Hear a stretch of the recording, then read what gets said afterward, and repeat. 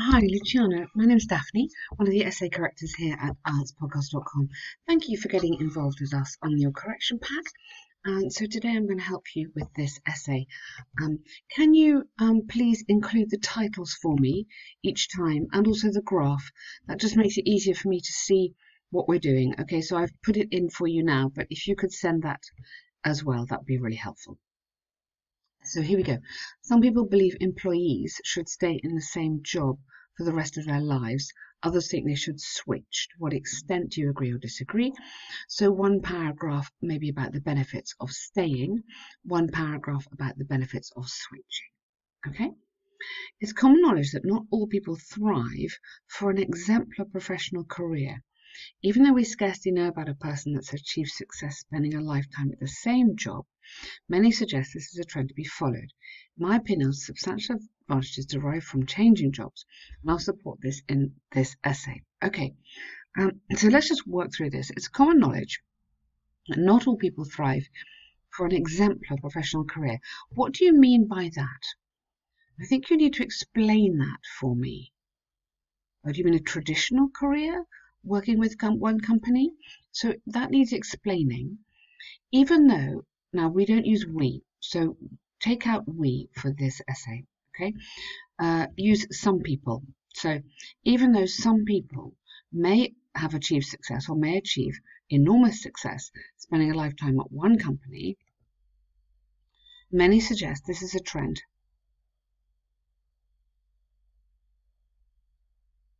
Many suggest this is a trend not to be followed, or you should be saying then. So you're saying, yes, it's good, or we don't hear about people. So if you start with even though, then this part of the sentence should be a different idea from this part, because your sentences are both the same. So just have another look at that when you go back to it. So I think maybe there should be a negative there. In my opinion, substantial advantages derive from changing jobs. Yes, substantial advantages including something. So give me an idea here of where you're going to go, and I'll support in the present essay. Okay, good.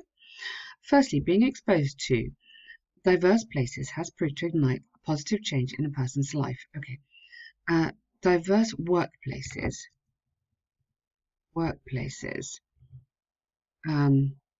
as well as different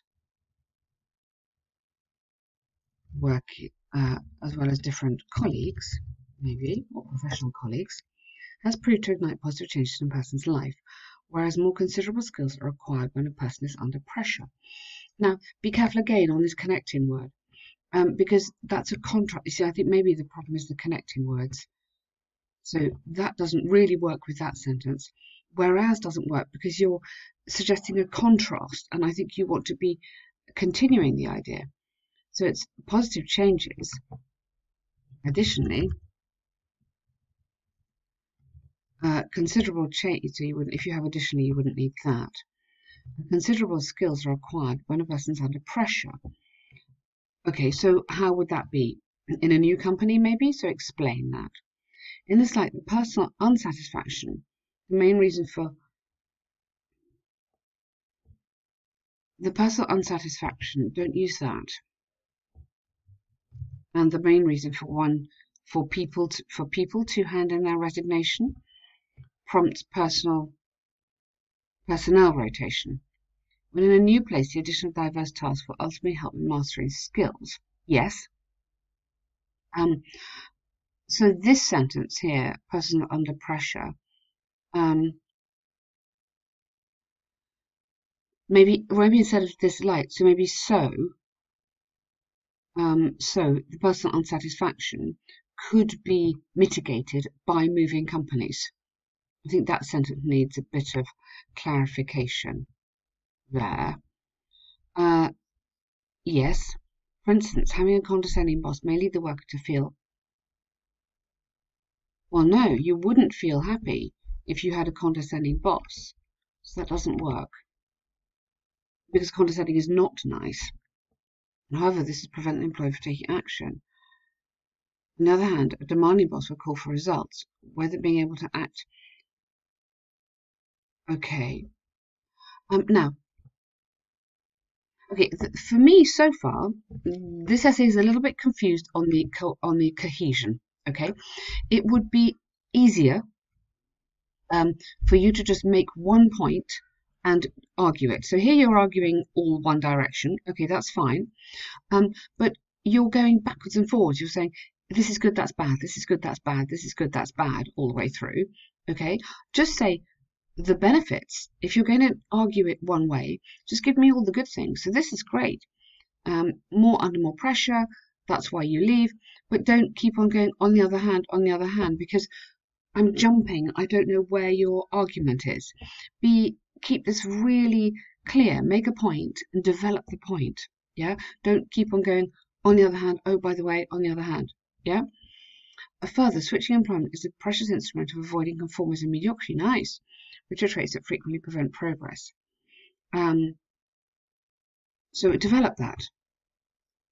So give me more. This is because, so rather than furthermore here, this is because a person that decides to stay may find lacking in creativity or underperforming when asked to multitask. Okay, fantastic, that's great. So then, for example, okay, and then support your example. Okay, so it's almost like this is a better paragraph, but structure it like this. So do a big sentence, develop it, then the example, and then your final sentence. But that paragraph is nice. In conclusion, despite the fact that staying in the same job might be convenient, there's an unquestionable contribution. Unquestionable contribution to be had from moving in another direction. And then I just stop there. In my view, the advantages are sufficient. Okay, good. Okay, good. Very nice. So it's to do with the organisation. So what I suggest you do is look on our website at some of the model essays that are up there. And then with those model essays, you will be able to get an idea of the coherence. So the biggest issue here, I think, is coherence.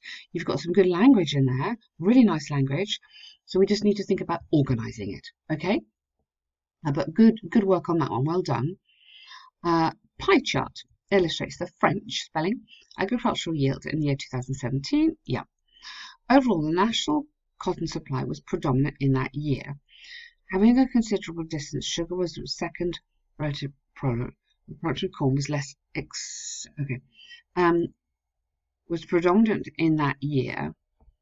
Let's go here with sugar being the second